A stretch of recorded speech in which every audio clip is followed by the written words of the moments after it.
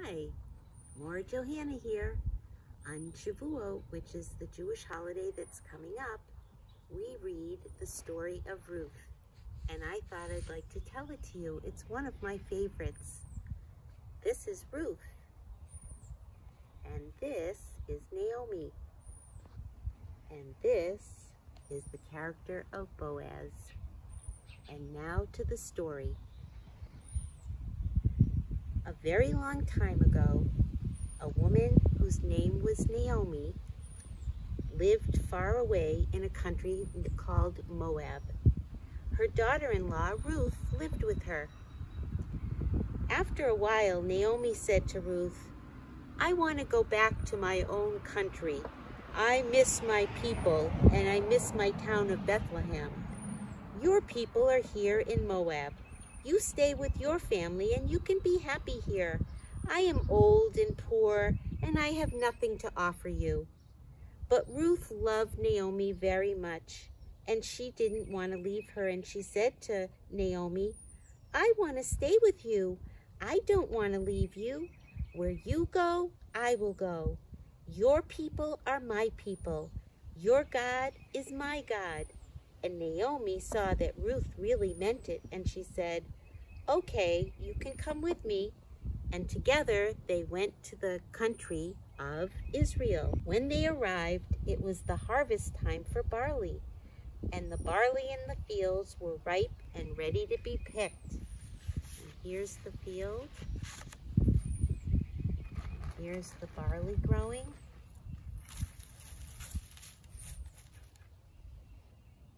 All the farmers went to the field to gather the barley. Now Ruth and Naomi were very poor. They had no money for food. But the farmers did not harvest all the corners of their field so that poor people could pick the wheat and fruit and vegetables for themselves.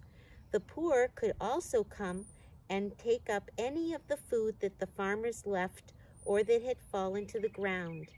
Ruth knew this rule, and she said to Naomi, "I will go to the fields, and I will gather some barley that the farmers left behind, and then we will have some food." And Ruth went to the field, and she worked very hard and very quietly. And while she was working, a man who owned the field named Boaz saw Ruth gathering the barley, and he asked someone who she was. "She is the daughter-in-law of Naomi," he was told. Boaz said, "Oh my goodness, Naomi is my relative. Ruth lives with her and takes good care of her. I have heard how kind Ruth is to Naomi. Let Ruth gather as many barley as much as she needs." And Boaz liked Ruth very much, and Boaz and Ruth ended up getting married, and they lived very happily together. And after a while, they had a baby boy whose name was Obed. And Obed was the grandfather of a famous king in the Bible called King David. When you sing the song, David Melech Yisroel, that's about King David. And this is the story of Ruth and how she was kind and caring to other people, including Naomi. The end.